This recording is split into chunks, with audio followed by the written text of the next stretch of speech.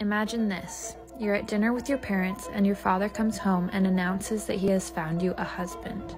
You're only 16. You've always known there was something not quite right with your family.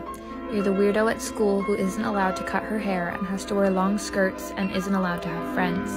And your church has animal sacrifices and corporal punishments instead of music and potlucks. But this is taking things too far. Your father invites him over for dinner, and he's none other than the creep from school who never bathes and makes rude comments about girls that land him in detention.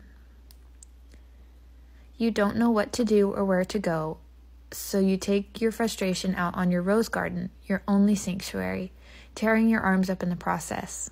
But before you can do too much damage, you feel a hand on your neck and you pass out. Your eyes are sealed shut and you can't move, but you can hear and feel everything. Someone gently cleans your wounds and carries you to your room. He doesn't leave.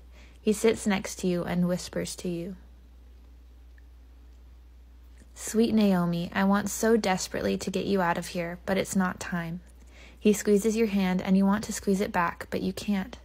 I promise you this, I will rescue you before the wedding, and your father will pay.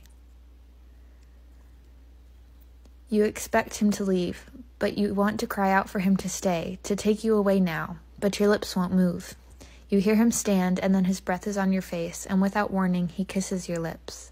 Your eyes flash open, and he disappears.